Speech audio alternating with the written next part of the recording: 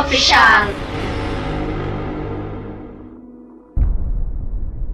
Zendro official YouTube page.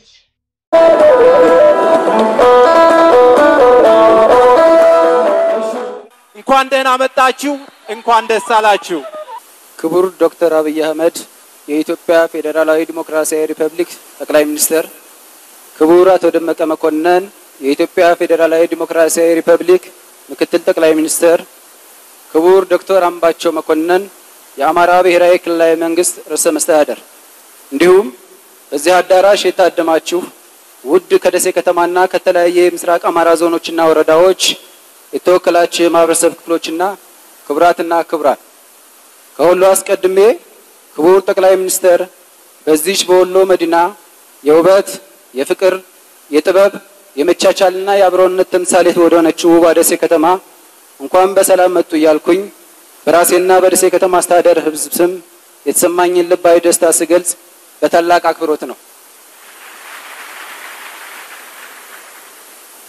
ደሴ ከተማ የተለያዩ የኢትዮጵያ ብሔር ብሔረሰቦች የሚኖርባት አቃፊ ከተማ ስትሆን እንደሌሎቹ የሀገራችን ክልሎችና ከተማዎች በባለፉት 27 ዓመታት የደረሰው በደል ተቋዳሽም ናት።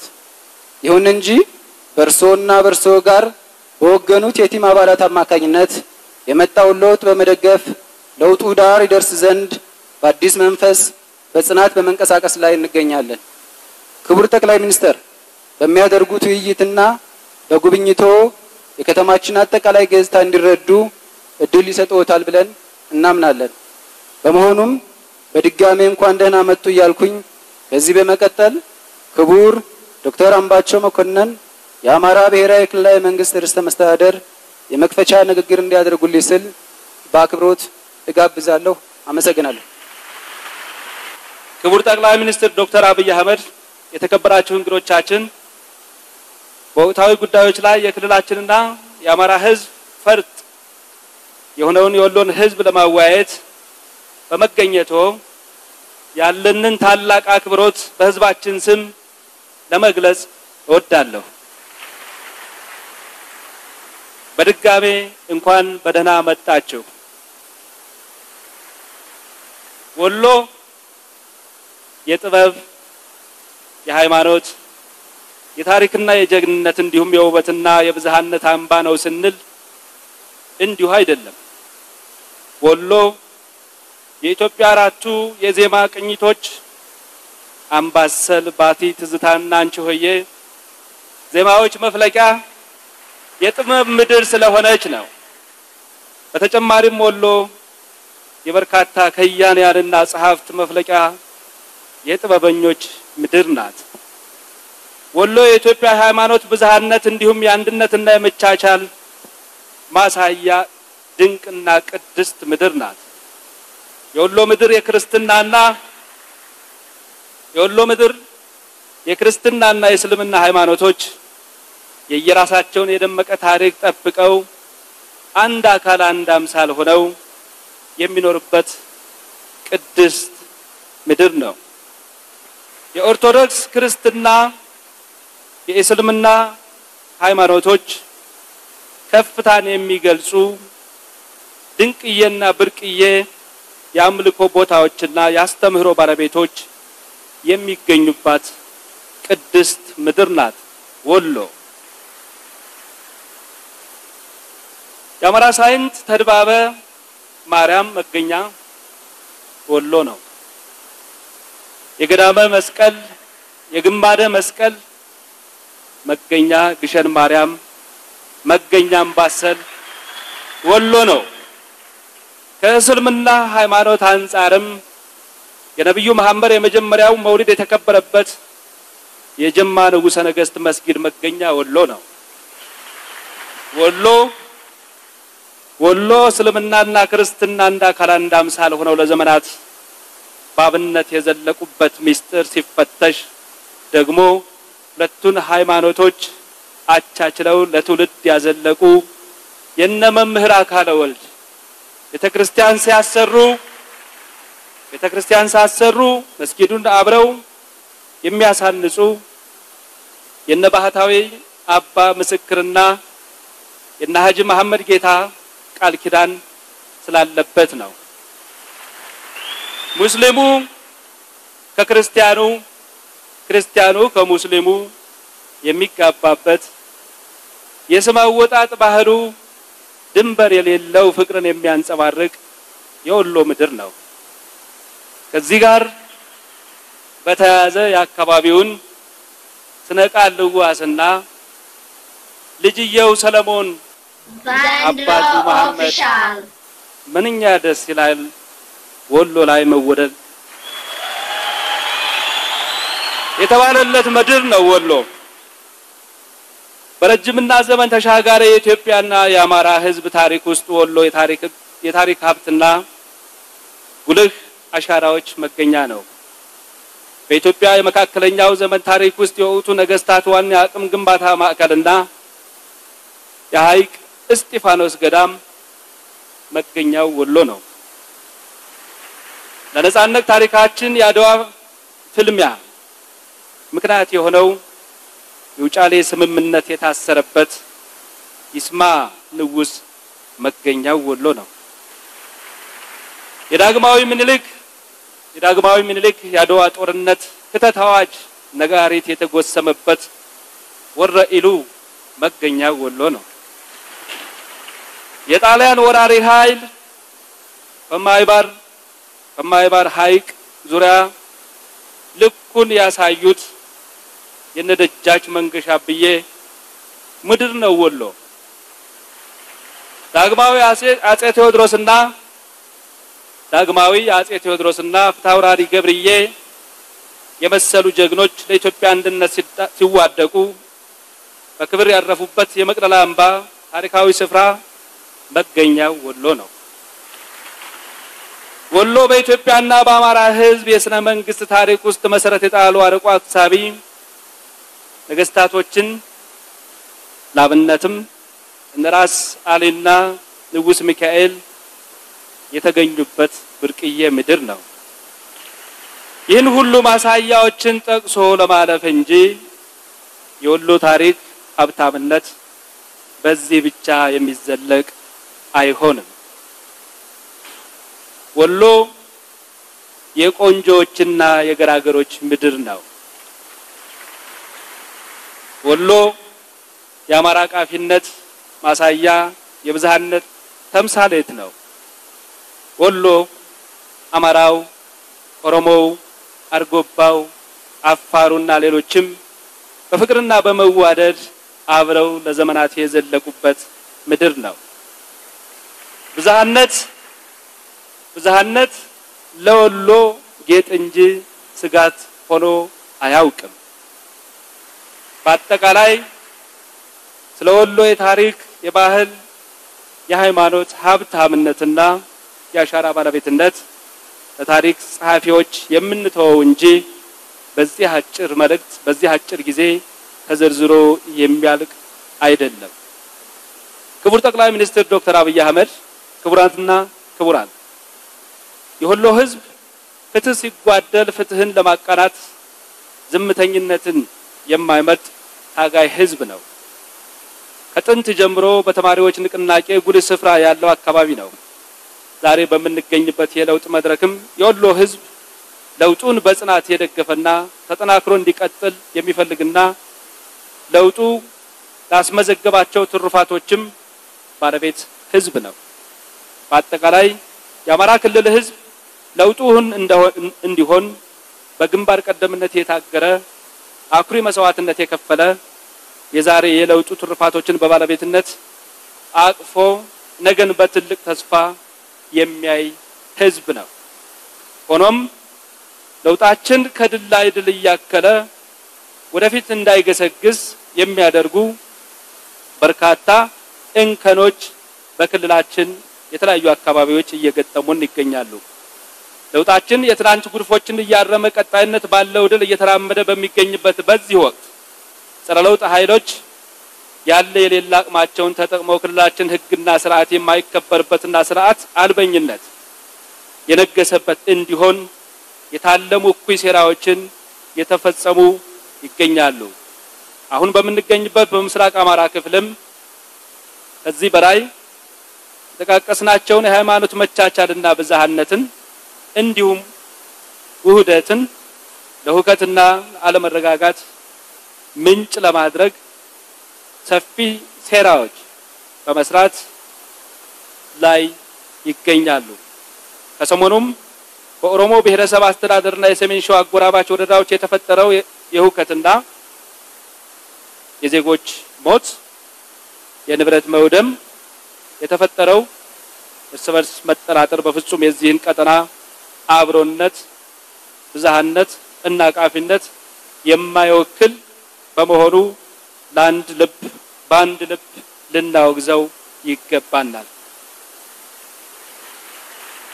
በክልላችን የተለያዩ አካባቢዎች እያጋጠሙ ያሉ ስርዓት አልበኝነቶች ውጫዊ ገፊ ምክንያት ቢኖራቸውም ዋናው መንስኤ የራሳችን ህግና ስርዓትን ያለማስከበር ጉለት በመሆኑ ከዚህ በኋላ በክልላችን በሁሉም አካባቢዎች መሰል ድርጊቶች እንዳይፈጠሩ የክልሉ መንግስት ከህዝባችን ጋር ሆኖ ህግና ስርዓትን በአስተማማኝ መልኩ የሚያስከብር መሆኑን ላረጋግጥላችሁ እወዳለሁ።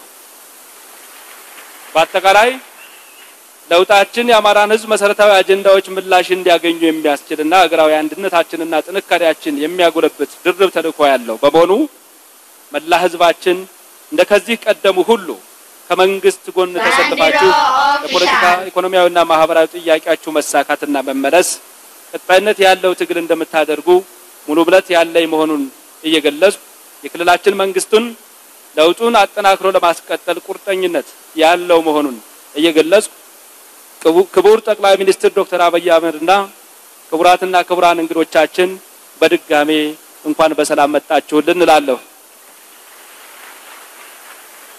ከዚህ በመቀጠል ክቡር ጠቅላይ ሚኒስትር ዶክተር አህመድና ክቡር ምክትል ጠቅላይ ሚኒስትር አቶ ደመቀ መኮንን መድረኩን በጋራ በመሆን እንዲመሩልን በአክብሮት ጋብዛለሁ። አመሰግናለሁ። እንዴት አደራችሁ?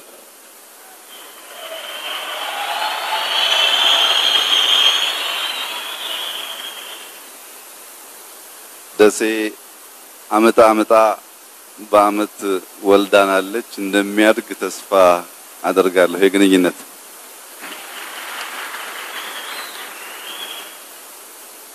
ዶክተር አምባቸው ስለ ወሎ መባል የሚገባውን በጎንደር ቋንቋ ውብ አድርጎ ገልጦታል።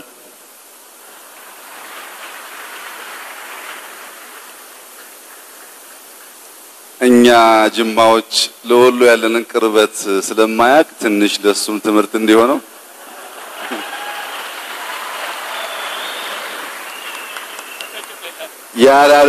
እሱ ያላለውን ብቻ ልጨምርለት ብዬ ነው። ለሌላ ጊዜ ደግሞ እሱ እንዲጠቀምበት ኧረ ደሴ ገራዶ አለቀልሽ ልቤ ተነዶ ይባላል።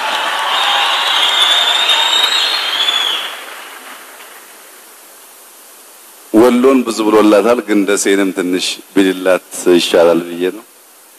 ያምባሰል ተራራ ገደል ነው ይሉታል፣ ፈረስ ባያስጋልብ ሰው ይወጣበታል ይባላል።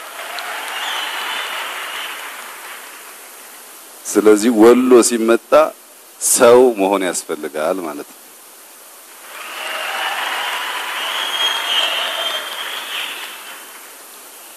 ወሎች እንደ ሰው የመጣባቸውን በዘር በሃይማኖት ሳይለዩ የሚቀበሉ ሲሄዱም ወደ ሰው ሲሄዱም እንደ ሰው የሚሄዱ ስለሆነ እንደ ሰው መተንባቸዋልና እናንተም እንደ ሰው ተቀበሉ።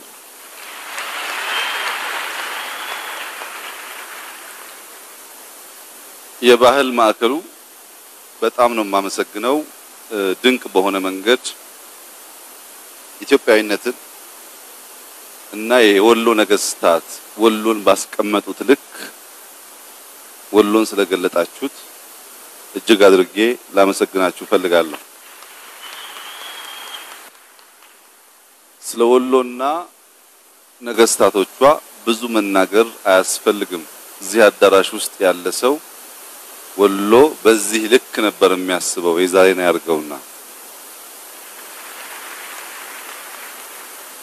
የቀደሙቱ ልካችንን አሻራ አስቀምጠው ስላሳዩን የወሎ ልክ እንደዚህ ነው። ከፍ ያለ ግርማ ሞገስ ያለው ብዙ የሚያቅፍ ብዙ የሚይዝ ለብዙ የሚበቃ መሆኑን የዚህ አዳራሽ ስራ ብቻውን ምስክር መሆን ይችላል።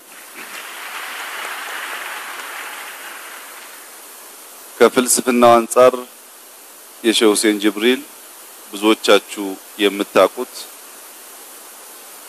ለብዙዎች ዕውቀት ትርፍ የሆነ ሐሳብ ከዚያ ትንሽ ለመጨመር በፍልስፍናው ዓለም ጎበዝ ፈላስፋዎች ተብለው የሚወደሱ ሰዎች የሚነገርላቸው ሰዎች በመጠየቅ ብርታት ነው። ጠይቀው ፈጣሪ አለ ወይ ብለው ሲጠይቁ ተፈላሰፉ ይባላል። ግን ይጠይቁና ብዙዎቹ ፈላስፋዎች መልስ የላቸውም። የወሎ ፈላስፋዎች ግን መልስ አላቸው። ሰይድና ሙሄ የሚባሉ የወሎ ሰዎች ጓደኛሞች እየተጨዋወቱ እያወጉ ሰይድ ሙሄን እንደው ሙሄዋ አላህ እንዳለ በምን ታውቃለህ ብሎ ጠየቀው ይባላል። ሙሄም ጥያቄ የፍልስፍና ጥያቄ መሆኑን ስለሚያውቅ በፍልስፍና መንገድ ሲመልስለት ካላሰብኩት ያውለኝ ያለው ይባላል።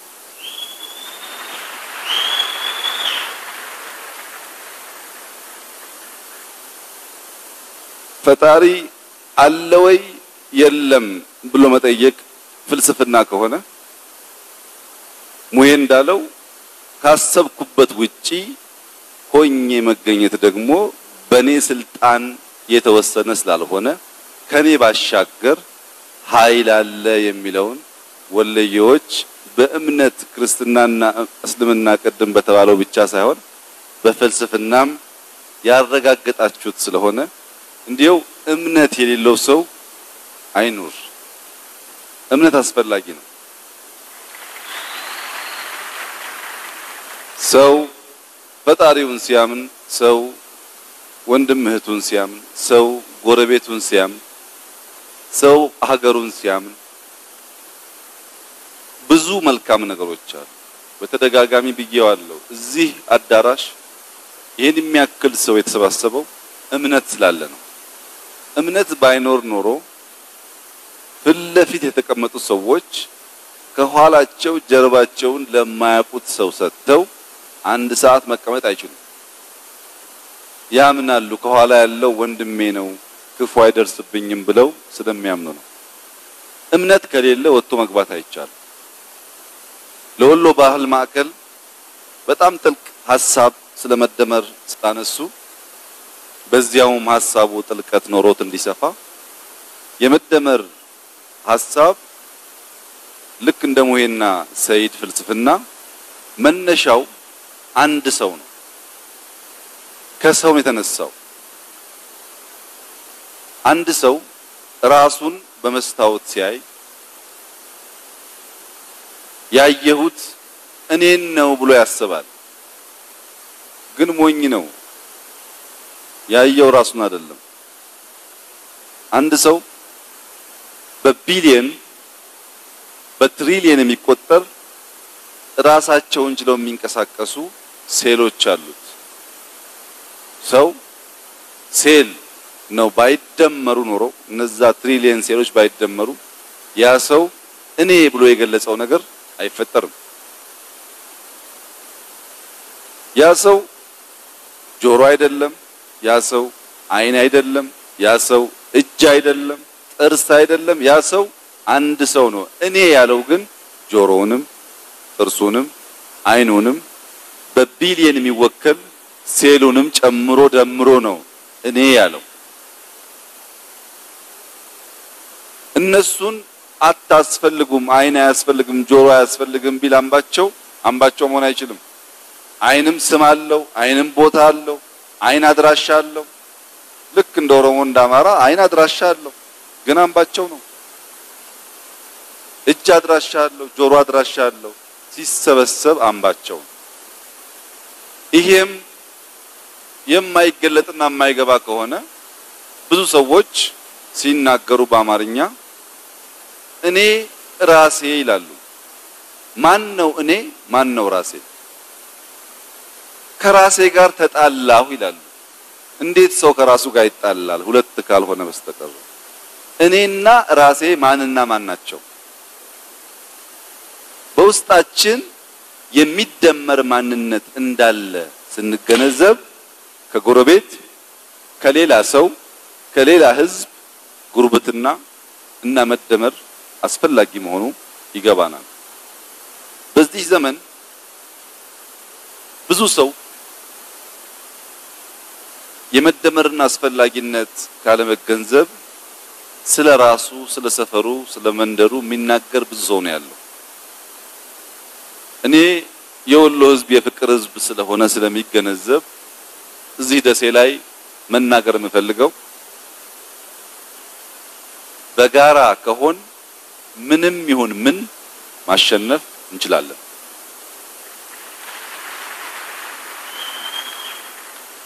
በተናጠል ምንም ያህል ገንዘብ ይኑረን ምንም ያህል መሳሪያ ይኑረን ምንም ያህል የተደራጀን እንሆን ለሆነ ጊዜ አቧራ እናስነሳለን እንጂ በዘላቂነት አሸናፊ መሆን አንችልም።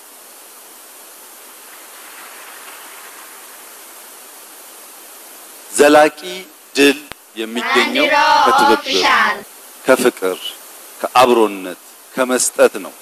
ይሄን ለወሎ መናገር አያስፈልግም ህይወታችሁ ስለሆነ።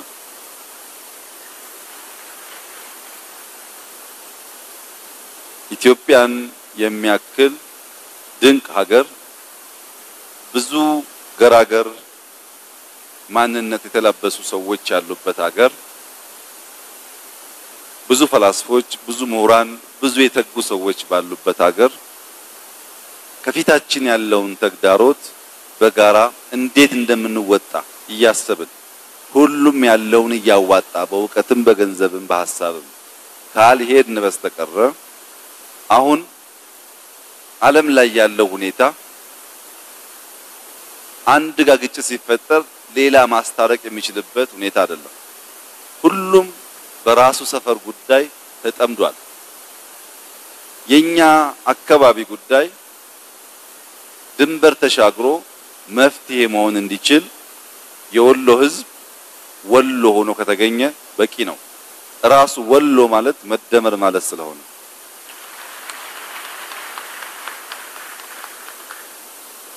ወሎዬዎች አማራና ትግራይን ማስተሳሰር የሚችል የሚጨበጥ ታሪክ አላችሁ። እኛኮ በዚህ ጊዜ እንዲያርገን ብላችሁ ከፈለጋችሁ አማራና ትግራይን ድልድይ ሆናችሁ አንድ ማድረግ ትችላላችሁ። የሚጨበጥ ታሪክ ስላላችሁ ወሎዬዎች ኦሮሞና አማራን አንድ ማድረግ ትችላላችሁ በተጨባጭ ታሪክ ስላላችሁ። ወሎዬዎች እስላምና ክርስቲያንን በአንድ መብላት በአንድ መኖር እንደሚቻል ታሪክ ጠቅሳችሁ አንድ ማድረግ ትችላላችሁ። ሁሉም እናንተ ጋር ስላለ እንደ ትልቅነታችሁ እንዳዳራሻችሁ ልክ ከፍ ብላችሁ ይሄ ከራሱ የተጣላው ማንነት እንዲሰባሰብና ትልቋን ኢትዮጵያ ከፍ ማድረግ የሚችል ትውልድ እንዲነሳ የበኩላችሁን አስተዋጽኦ እንደምታደርጉ ያለኝን ሙሉ እምነት ልገልጽላችሁ ፈልጋለሁ። ዛሬ ወደዚህ የመጣ ነው መደመርን ጀምረነው በደንብ እንዲገባን፣ ፍቅርን ጀምረነው በደንብ እንዲገባን፣ ይቅርታን ጀምረነው በደንብ እንዲገባን ለምን ከዋናው ከሶርሱ ጋር አንገናኝም? ሶርሱ ጋር ብንሄድ እኮ ይገለጥልናል።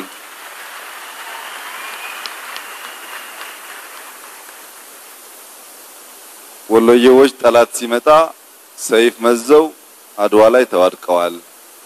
ያኔ የነበረው ሰይፍ የጠላት አንገት የሚቀላ ነው። ያውኑ ሰይፍ ደግሞ የመጀመሪያው ሰላም፣ ሁለተኛው ይቅርታ፣ ፍቅር ከሆነ በዚህኛው ሰይፍ ደግሞ ኢትዮጵያን አንድ ማድረግ ይችላሉ።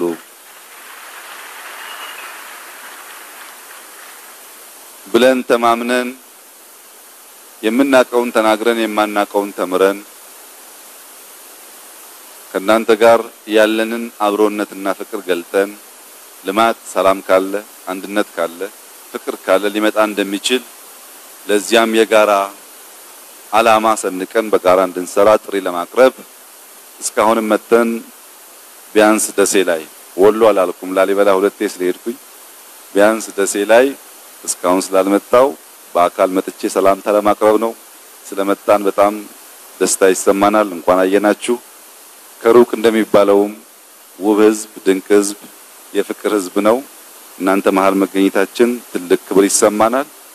ሰፊ ጊዜኛ እንዳንወስድ ምናልባት ምክር ተግሳጽ ጥያቄ አስተያየት ካላችሁ መድረኩን ለእናንተ ሰጥተን የእናንተን ብንሰማ የበለጠ ውይይታችን የተሻለ ስለሚሆን ከዚህ በኋላ ያለውን ጊዜ እኔ እስካሁን የተናገርኩት ግማሹ የኔ ግማሹ የደመቀ ስለሆነ ለሱ አልሰጠውም።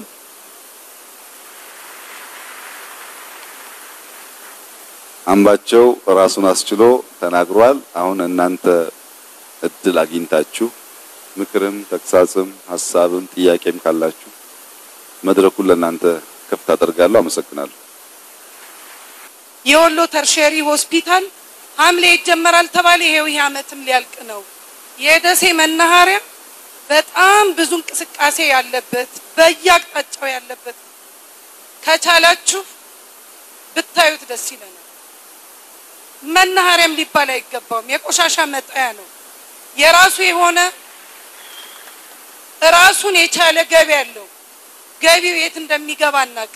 እስኪ እዚህ ላይ መልስ ምናልባት የማይሆንበት የሆነ መሰረታዊ የሆነ ምክንያትም ካለ ምክንያቱ ይነገራል። ሶስተኛው ጥያቄ ስርዓት ወጣት እየበዛ ነው።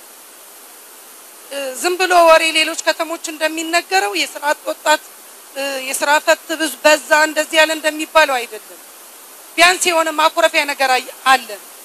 ታስታውሱ ከሆነ በባለፈው የአማራ ክልል ስብሰባ ላይ ተደርጎ አዲስ አበባ በነበረው ስብሰባ የየከተሞቹ የሚያነሱት ጥያቄ ለኛ ገና ያን ጥያቄ ለመጠየቅ አልደረስንበት ብዙ ጎደሎች አሉ። ሌሎች አሁን እኔ የመብራቱ ጉዳይ በጣም አሳሳቢ ነው።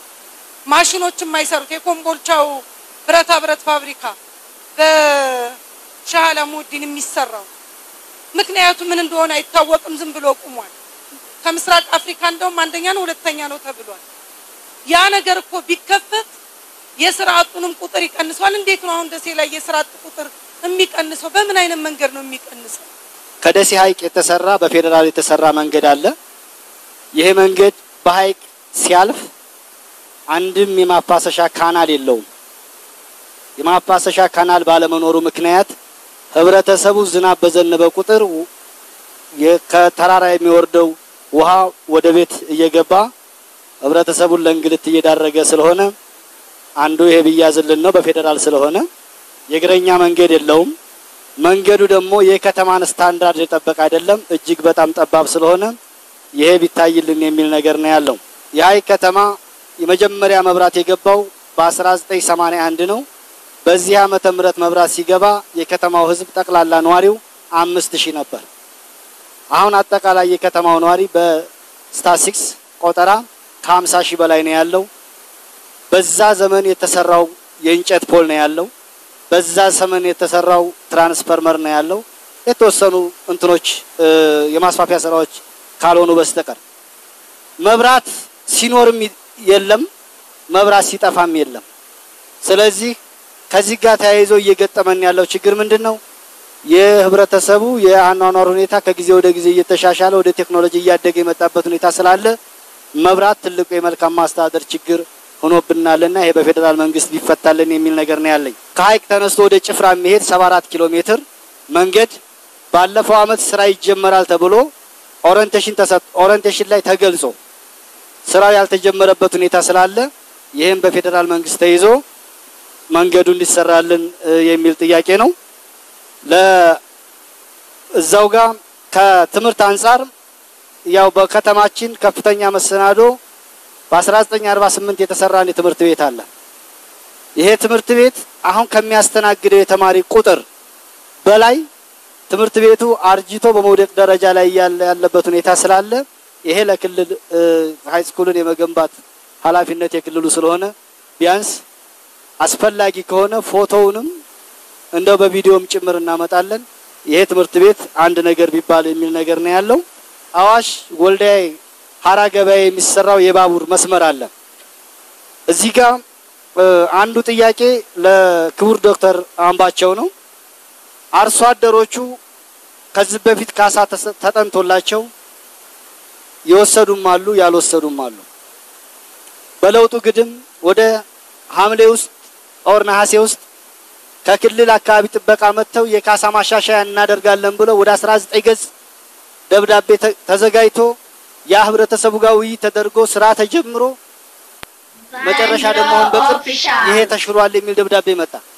አርሶ አደሮቹ ሊያስቀምጡና አልቻሉም ወይ የተከበሩ አቶ አምባቸውን የምናገኝበትን ነገር አመቻቹልንና እንሂድና እናገኛቸው ካልሆነ እናንተ እየፈታችሁልን ካልሆነ መፍትሄ ስጡን የሚል ጥያቄ በተደጋጋሚ እየመጣ ስለሆነ ያለው ለዚህም አንድ ነገር ቢባል ሁለት የተጣረሱ ደብዳቤዎች ስለመጡ ማለት ነው ከዚህ በፊት ይገባቸዋል የሚል ነገር መጥቷል አሁን ደግሞ አይገባቸውም የሚል ስለሆነ እናንተ ናችሁ የኛን መብት ያፈናችሁ ያላችሁት የሚል ጥያቄ እየመጣ ስለሆነ ይሄ ቢታይ ነው ሌላ የኢአይ ጥናቱ ኢአይው በተመለከተ ሐይቁ ያገር ሀብት ነው አሁን እዚህ እንትን የምንለው በሙሉ የለጎ ሐይቅ የደሴም የኮምቦልቻም የወልዴም የመርሳም አጠቃላይ ያገር ሀብት ነው ይሄ ሐይቅ አሁን አደጋ ተጋርጦበታል ይሄንን ሐይቅ ከችግር ማዳን አለብን የሚል ነገር ነው ያለኝ ሌላው የኑሮ ውድነት ነው ጤፍ 300 ብር ገብቷል በኩንታል ማን 3000 ብር ስለዚህ እዚህ አካባቢ ላይ ትኩረት ቢሰጥ ነው የወጣቶች ስራ እድል ፈጠራም በተመሳሳይ የንጹህ የመጠጥ ውሃ ችግር የህግ የበላይነት ጉዳይ ላይ በጥቅል ቀደም ህቴ ስላነሳችሁ ነው የማላነሳውም አሁን ይሄ ቢታይ ነው በመጨረሻ ማቀርበው ግን ለክቡር ዶክተር አብይ ዜጎች መፈናቀል የሚቆመው መቼ ነው የሚለው ነገር አለ በሁሉም አካባቢ ደሴ ከተማ አንድ ሪፈራል ሆስፒታል ነው ብቻ ያለው ከ6 እስከ 7 ሚሊዮን ሰው ያስተናግዳል አፋርንም ጭምር ማለት ነው ደሴ ላይ ሌላ ሆስፒታል ያስፈልገውም ወይ በፌደራል ደረጃ የተያዘለት ነገር ምን አለ የሚል ነው ያሳለፍነውን የመከራ ጊዜና የችግር ጊዜ እናውቀዋለን ማንንም መሪ ደሴን መጥቶ ያነጋገራት የለም ነበር ይሄ ባለመሆኑ አሁን እናንተን አምጥቶልናል ክቡር ዶክተር አብይ አህመድ በጣም እጅግ በጣም እንወድሃለን እናመሰግናለን ሃይማኖቶችን እጅግ በላቀ ሁኔታ በማበልጸግና በመደገፍ በማስታረቅና በሽምግልና የሚሆን ባደረክልን ሁሉ ነገር በኢትዮጵያዊነቴ በጣም እናመሰግናለን እንወድሃለን ወንድማችን አሁንም ቢሆን ከኛ ወደ ኋላ አንልም ከጎናችሁ ነን በህዝባችን አንድም ነገር እንዳይነሳ ከጎናችሁ ነን እናመሰግናለን በመምህር በክርስቲያን ሃይማኖት መሪ የተነገረው ነገር ሁሉ እኛንም የሚያጣቅስና የሚመለከት ነው እኛም ከጎናችሁ ነን እናመሰግናለን የህግ የበላይነት የለም ደሴ ከተማ እንደምታወሯት ብዙ ሰላም አይደለችም ችግር አለ ዳርዳሩን ህገ ወጦች በስተዋል ህገ ወጥ ሆነው እየታዩ ደግሞ ምንም አይነት እርምጃ እየተደረገ ስላልሆነ ህገ ወጥ ከሆነ ደግሞ ምንም መስራት ስለማይቻል ትኩረት እንዲደረግበት ስለፈለኩ ነው ሌላው ምንድነው የስራጥ ችግር ይነሳል የኑሮ ዋጋ ውድነት ይነሳል ችግር ይነሳል እጅግ ዘመናዊ የሰለጠነ ሰው የሚወድ ግን በችግር የሚቆራመድ ህዝብ ጋር ነው ያለነው ችግረኛ ህዝብ ነው ያለው ምክንያቱም ኢንቨስትመንት የሚባለው ነገር ደሴ ከተማ ላይ የተሰራ ስላልሆነ ስለዚህ ይሄንን መሰረት አድርጋችሁ በየጊዜው የመሰረት ድንጋይ የሚጣልላቸው ለኢንዱስትሪ የሚባሉ ለኢንቨስትመንት የሚባሉ ቦታዎች እስካሁን ድረስ ወደ ስራ ስላልገቡ ይሄ ወደ ስራ ገብቶ የስራጦች ችግር እንዲፈታ ድህነት ከከተማችን ላይ እንዲጠረግ ስለምንፈልግ ነው ይሄ የሚሆነው ደግሞ ሰው ሲሰራ ነው አንድ ፋብሪካ ሲከፈት እጅግ በጣም ብዙ ሰዎች ይቀጠራሉ የሚቀጠሩ ሴቶች ሊሆን ይችላሉ የተማረ ሊሆን ይችላል ያልተማረ ሊሆን ይችላል እጅግ በጣም ብዙ ኢንጂነሮች ከተማችን ላይ አሉ መነግራችሁ ነገር ስራጥ የምንላቸው ሰዎች በመንግስትና በህዝብ በጀት 5 አመት የተማሩ ኢንጂነር የሚባል ስም ይዘው የወጡ ኤሌክትሪካል ኢንጂነሮች፣ መካኒካል ኢንጂነሮች፣ ኬሚካል ኢንጂነሮች፣ ኮምፒውተር ኢንጂነሮች ናቸው። ስለዚህ እነዚህን ሰዎች ጥቃቅንና አነስተኛ በሚባለው ማዕቀፍ ውስጥ ሲገቡ እንደማንኛውም በ20 ሺህ ብር በ30 ሺህ ብር ደረጃ ሳይሆን እነዚህን የተማሩ ሰዎች ወደ ስራ እንዲገቡ እድሉን ማመቻቸት ይኖርብናል። እድል ያጡ ብዙ ሰዎች አሉ። ደቡብ ወሎ ውስጥ ወረኢሉ ጃማ የነዳጅ ሀብት መገኘቱን ወሎ ዩኒቨርሲቲ ያረጋግጧል። ይሄን እንዴት ያደርጉልናል? ስንት አመቱ? እንግዲህ 64 አመት ሊያረግ ነው ይሄ ነገር ታየ ከተባለ በወረቀት በጨርቅ እንትን ያደረጉ ዛካቢ ያሉ ሰዎች ኩራዝ ይጠቀሙበታል እና ይሄንን አሁን መንጭቶ እየፈሰሰ ነውና ምን ይሉናል ለማለት ነው። ብዙ እንትን አላበዛም። ሌላው ሁለተኛ ጥያቄ ከዚህ በፊት አዋሳ አሳስቤዎት ነበር። ኤጀንሲ የሚባል ዘራፊ ኤጀንሲ ኖ አዲስ አበባ ነው የሚሰጠው ስራና ሰራተኛ። አሁን ዲግሪው ምኑ ወጣቱ እዚህ ጫትቃሚ ሆኗል እናለን። ለምንድነው ለጥቃቅን የማይሰጠው? ድሮ የሌላዎቹ ጄኔራሎች ኮሎኔሎች ሲዘርፉበት ኖሩ። አሁን ደግሞ ባለሀብት ለባለሀብት ተሰጥቶ 9000 ብር ይቀጥራል፣ 4000 ብር ይከፍለዋል። እባክዎትን በተለይ ኮምቦልቻ አካባቢ ችግር አለ። ኢንዱስትሪዎች ውስጥ ይገዛሉ ልጆቻችን እህቶቻችን፣ ብሩን ግን የሚበላው ባለሀብት ነው። አሁንም በክልሉ ስር ቢሆን ከፌደራል ከክልል ዞን ከዞን ወረዳ ሰንሰለት የጠበቀ ባለሀብት በከተሞች የሚሰጠን ቦታ ፌደራል ላይ ብቻ ተጠቃሚ ያደረገ ስለሆነ እንደ ደሴ ከተማ 10890 ካሬ ሜትር ቦታ ይዘን 500 ብር ፕሮጀክት ቀርጸን ታሽገን ያገኘነውን ሀብት የፌደራሉ ማህበር ብቻ እየተጠቀመበት ስላለ የደሴ ከተማ አካል ጉዳተኞች በየመቃብር ቤቱ የሚያሉ የሚተራመሱና የሚራቡ በመሆናቸው ይሄ ሀብት ሰንሰለትን ጠብቆ ተጠቃሚ እንዲያደርገን የመጀመሪያውን ጥያቄ እናቀርባለን። ሲቀጥል እኛ አካል ጉዳተኞች በትምህርት በልማትና በጤና ካለው የሀገሪቱ ሀብት ተካፋዮች ልንሆን ይገባናል። የወሎ ወይም የደሴ ሪፈራል ሆስፒታልን በሚመለከት እህቴ ያነሳሽው ቃል ተገብቶ ተስፋ አድርጌ ነበር ተረሳ ያልሽው አልተረሳም። አንቺው ነበር ያነሳሽው። አንቺ ስላነሳሽ ማስታወሻ ተይዞ ብዙ ይተካሄደ ተሰርቶበታል። ነገር ግን የደሴን ሆስፒታል በሚመለከት የፌደራል መንግስት ልክ ጎንደር እንደሰራው ልክ ባህር ዳር እንደሰራው ልክ ሐረር እንደሰራው የናንተንም በዛው ስታንዳርድ ይሰራላችኋል ሲባል እንደከዚህ ቀደሙ ቃል ተገብቷል አይደለም። በአሁኑ በጀት ውስጥ በጀት አጸድቄ ነው የመጣሁት።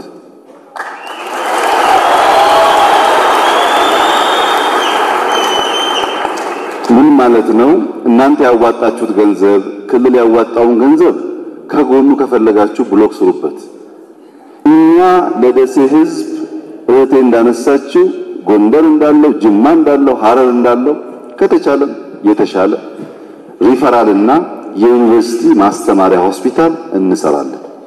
ስሙም ልክ እንደነሱ ስታንዳርዱም እንደዚያው የእናንተ መዋጮን ስትፈልጉ እዛው ደርባችሁ ስትፈልጉ ቦታ መርጣችሁ መስራት ትችላላችሁ።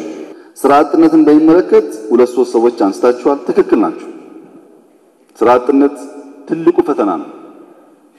ቁጥሩን በትክክል ባንናገርም ከ11 ሚሊዮን ከፍ ያለ ሰው ኢትዮጵያ ውስጥ ስራ አጥ አለ። ያው እንደምታዩት በጣም ብዙ ልጅ ይወለዳል፣ ህፃን ይበዛል። አዲስ የተከፋፈለ መሬት የለም፣ አዲስ የተከፋፈለ ሀብት የለም። ሰው ደግሞ እየበዛ ነው ያለው። በአጼ ምኒልክ ጊዜ በነልጅ ኢያሱ ጊዜ ከ5 እስከ 10 ሚሊዮን ይገመታል የኢትዮጵያ ህዝብ።